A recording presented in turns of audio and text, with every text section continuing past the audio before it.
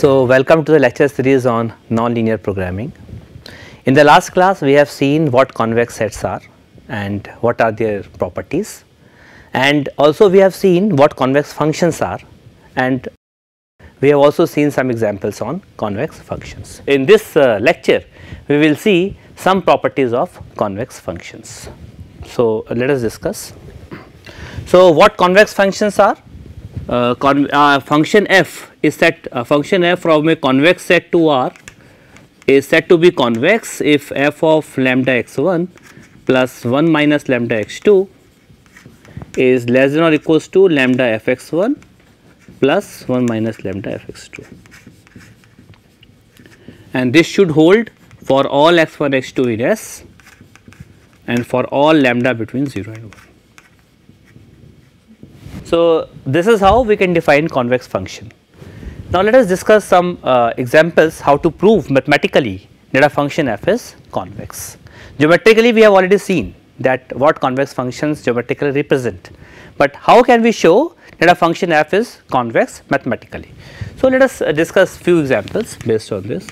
Suppose function is from R to R and f is suppose mod x.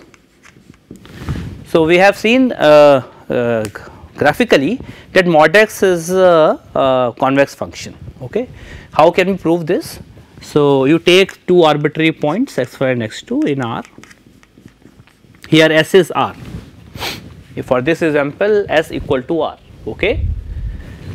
So, what is f of lambda x1 plus 1 minus lambda x2? So, this will be equals to, by this definition, is mod of lambda f x1 plus 1 minus lambda x2, okay, lambda between 0 and 1. Now, this is less than or equals to lambda mod lambda x1 plus mod of 1 minus lambda x2, because mod of a1 plus b1 is less than or equals to mod of a1 plus mod of b1. Okay. Now, this lambda is a non-negative value, so it can be taken out from the modulus.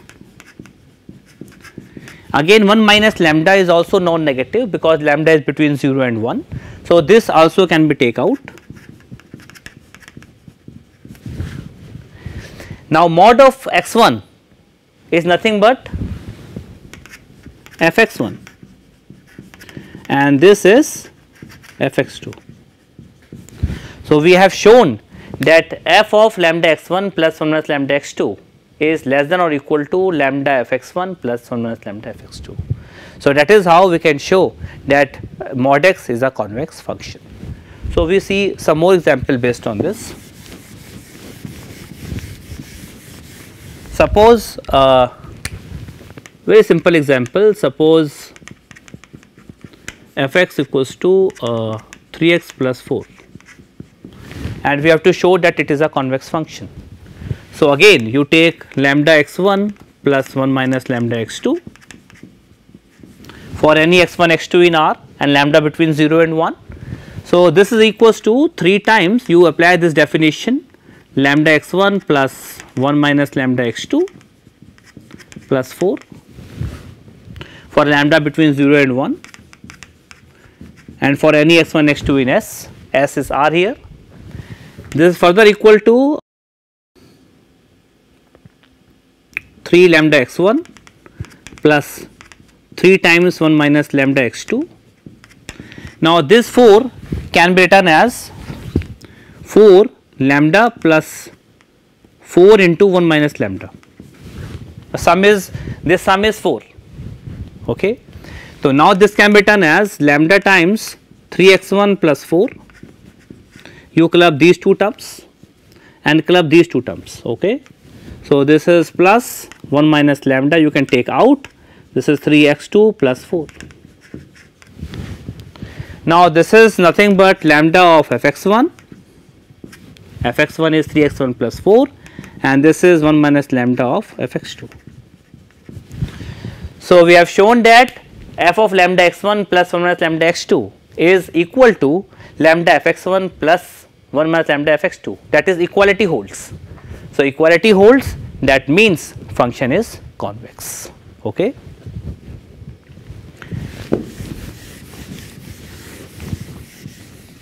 Now, suppose you have to show that fx equal to x square, you have to show that it is a convex function.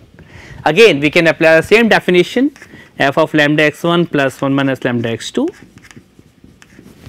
it is lambda x1 plus 1 minus lambda x2 whole square, because fx equal to x square. This is equal to lambda square x1 square plus 1 minus lambda whole square x2 square plus 2 lambda 1 minus lambda x1 x2. Okay. Now to solve it further, we know that for any x1 x2, x1 minus x2 whole square is always greater than or equal to 0 for all x1 x2. Okay. So, using this inequality we can obtain that x1 square plus x2 square is greater or equal to 2 x1 x2. So, this 2 x1 x2 can be written less than equals to x1 square plus x2 square. So, this is less than equals to lambda square x1 square plus 1 minus lambda whole square x2 square plus inequality will not change because these quantities are non-negative.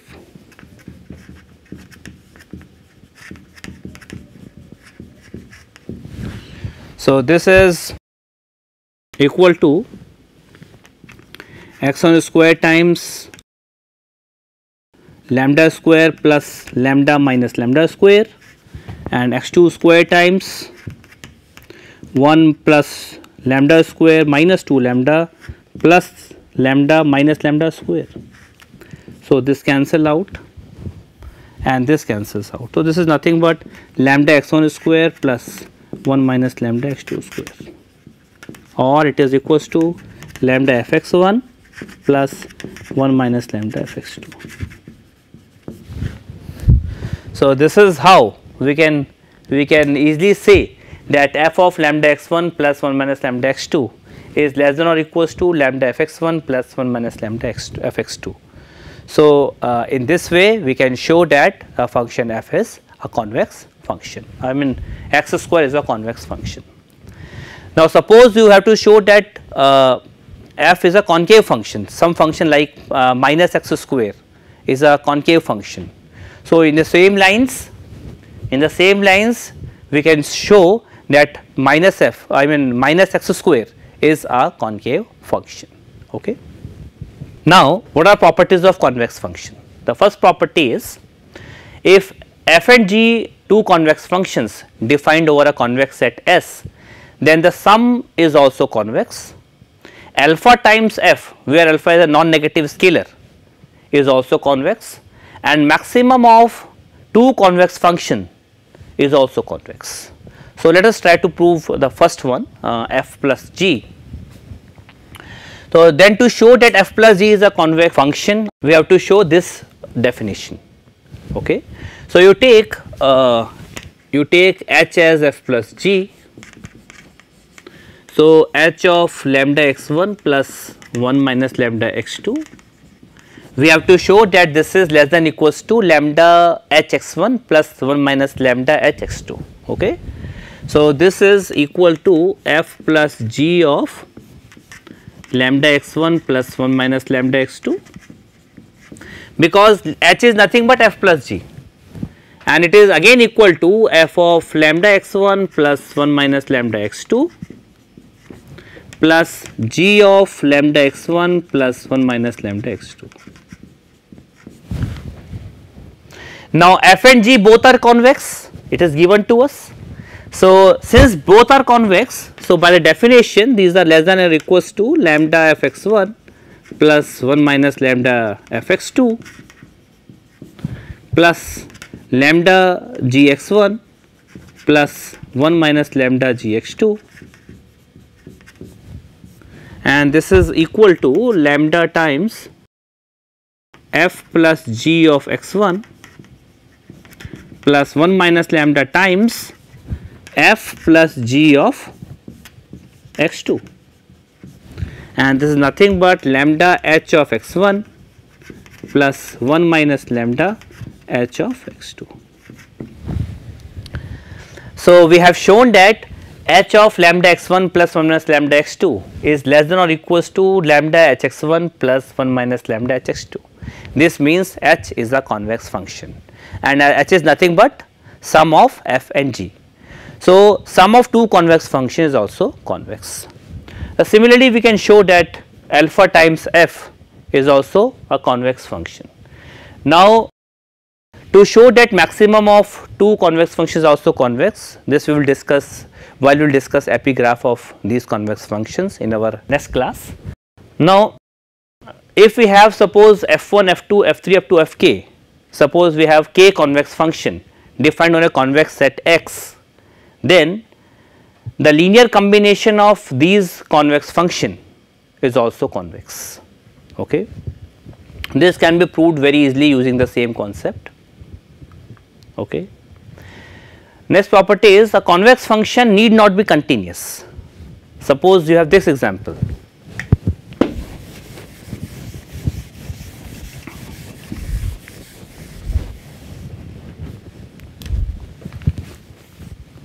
From minus 1 to plus 1, it is x square. Suppose minus 1, it is plus 1, it is x square. This is, and at 1 it is 2. So, this is 1, and at 1 this value is 2. Okay. Okay. Clearly, this function is not continuous at x equal to 1. However, the function is convex, because if you take any two arbitrary points and join the line segment even with this point, so the chord is always above the curve. So, a convex function need not be continuous. The next property is a convex function need not be differentiable. So, of course, if it is not continuous, so if it will not be differentiable. And another example is mod x. Mod x is not differentiable at x equal to 0. However, we have seen that mod x is convex function. Okay. The next very important property of convex function, let f be a convex function on a convex set S, subset of Rn, then every local minimum of f on S is global minimum. So, what does it mean and how we prove it? Let us see. So, if the function is convex and you have find a local minimum on a convex set S, then it will be global by this property. Okay. So, what do you mean by local minimum? Local minimum means that suppose x bar is a local minimum. Okay. So, what does it mean? It means that f x bar will be less than or equals to f x for some neighborhood of x bar. You take a neighborhood of x bar, so it is for all x belongs to delta neighborhood of x bar for some delta greater than 0. This is local minimum. That means you take a neighborhood of that point of x bar, no matter how small delta is, if there exists some delta neighborhood of x bar such that for all x belongs to the delta neighborhood of x bar, f x bar is less than equals to f x, this means x bar is a local minimum. And global minimum means x bar is global minimum, this means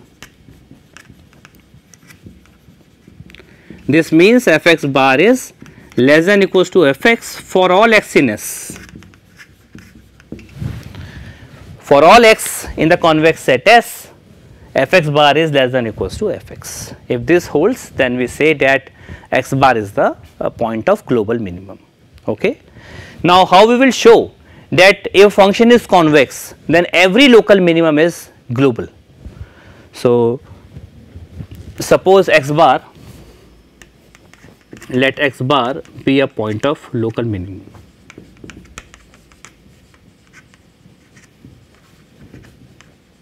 Local minimum of f on S. Okay. Okay. And suppose x bar is not global minimum.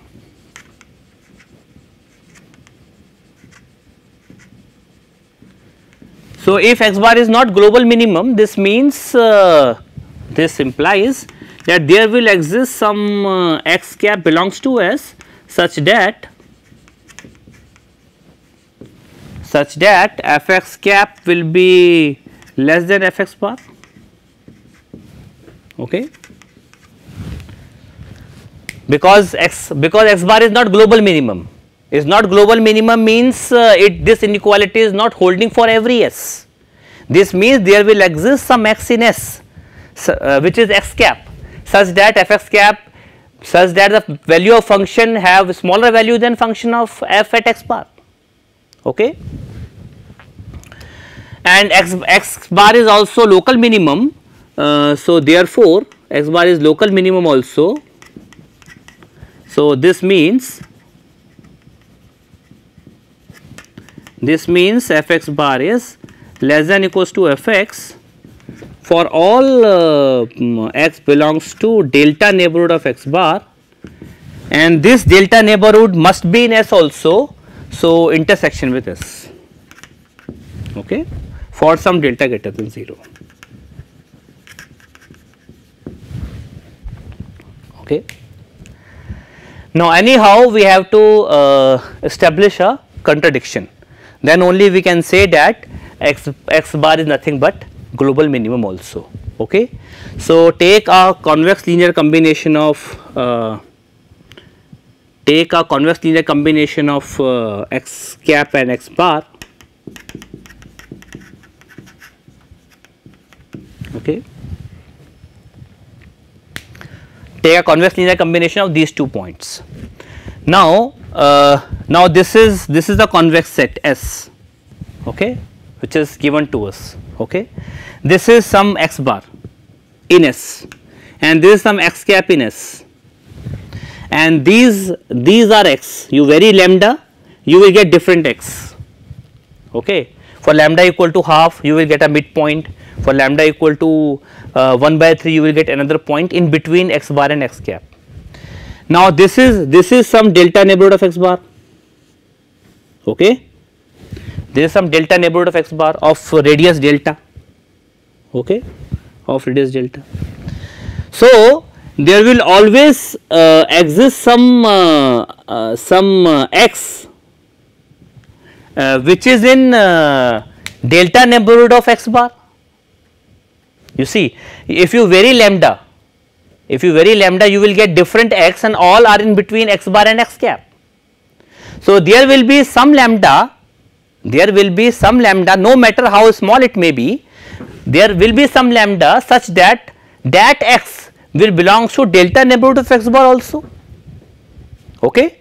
So, of course, there will exist some lambda belongs to 0 and 1, okay, such that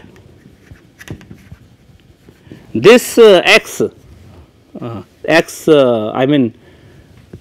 this suppose this is x tilde. This x tilde will belongs to delta neighborhood of x bar intersection S, no matter how small this lambda is. Okay. So, now you take you apply the convexity of f also. So, f of x tilde, which is nothing but f of lambda x bar plus 1 minus lambda x cap, is less than or equals to lambda f x bar plus 1 minus lambda f x cap, because function is convex, it is given to us, and f x cap is strictly less than f x bar. So, this is strictly less than lambda f x bar plus 1 minus lambda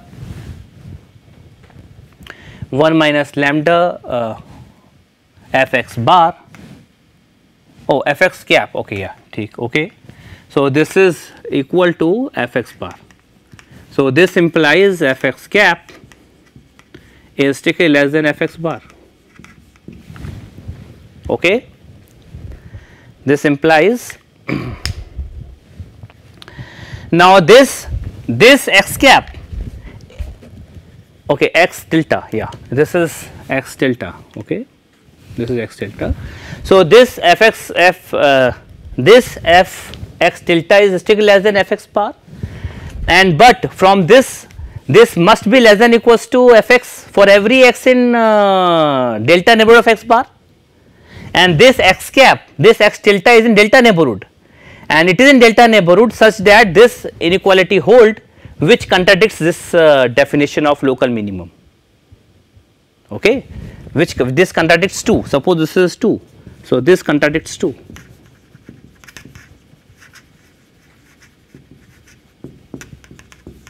So this implies x bar is global minimum of f, okay. So hence we can say that whenever we are solving any optimization problem where f is a minimizing type function and is convex, then if you find any local minimum of f, it will also be global. So this is a very peculiar property of convex functions, okay. Now next is epigraph of a convex function. What is an epigraph? Let us see. So suppose S is a convex set, then the epigraph of function f is given by this definition. So what does it mean? Let us see.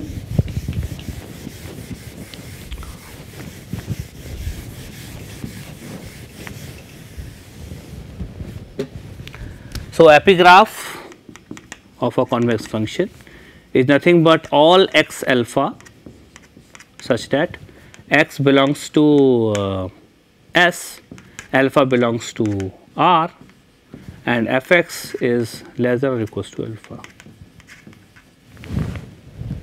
okay. And definitely because x is in Rn and this is in R, so this tuple will be in Rn plus 1. So it will be a subset of Rn plus 1, because this is in Rn and this is in R. So this tuple will be in Rn plus 1. So it will be a subset of Rn plus 1. So let us understand this definition. Suppose we have this function, say y equal to fx. Now suppose you take this alpha, okay, y equal to alpha, and this is some x1 and this is some x2.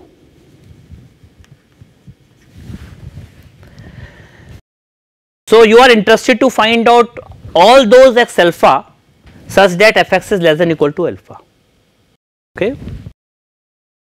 So suppose you take a point here. So this fx is less than or equal to alpha, this fx is less than or equal to alpha, because this is this height and this is this height, okay. You take a point here, this fx is less than or equal to alpha. Now x comma alpha are all those points which are on this line fx, I mean x comma alpha, so the fx is less than or equal to alpha. You see, if you take this x, for this x, fx is only this height, okay. For this x, fx is only this height, and this fx is less than or equal to alpha. If you take a point here, for this x, fx is only this height and alpha is this, so fx is less than or equal to alpha. So you take, if you take up all the points here on this line segment here to here, all are the points such that fx is less than or equal to alpha. Now you vary alpha. If you vary alpha, so you will get the line segment joining these 2 points such that x comma all x alpha such that fx is less than or equal to alpha. So basically this is the entire region which represent epigraph of f. You vary alpha. If you vary alpha, then you will get all these point in the shaded region which denotes the epigraph of the function f. Now, you can easily observe that this function is convex, we can easily see, okay, and the epigraph of this function is a convex set. This we can easily visualize. You see that if you take any two arbitrary point here and join the line segment joining these 2 points is inside this region. So, we can easily say that if a function is convex, then the epigraph of that function is a convex set. We will discuss it later on, we will prove it later on that if a function is convex, then the epigraph of the convex function is always a convex set. Okay. So, these are the representation of epigraph. Now, next is hypograph. So, let S be a subset convex set subset of Rn, then the hypograph of the function f will be given by all x alpha, x belongs to S, alpha belongs to R, such that f x is greater than equal to alpha. Here f x will be greater than equal to alpha, that means which region?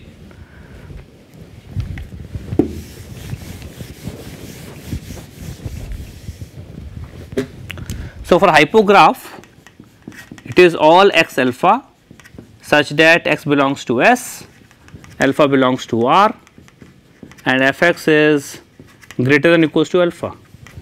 So, this will be a subset of Rn plus 1. So, you can easily see, suppose you have this curve like this. So, you take alpha here and all those x comma alpha such that f x is greater than equal to alpha. So, for this we are having here, because if you take a point here, okay, for this x, f x will be this, f x will be up to from here to here, and alpha is from here to here. So, that means f x is greater than equal to alpha. Okay. So, in this way you will get this line, this chord joining these 2 points for this particular alpha. Similarly, if you vary alpha, so you will get all these chords joining these 2 points. Okay. So, the hypograph of this region will be nothing but this thing, and this function is concave. So, we can easily see that if we have a concave function, then the hypograph of the concave function is a convex set. Okay. So, the proof we will discuss in the next class. So, thank you very much.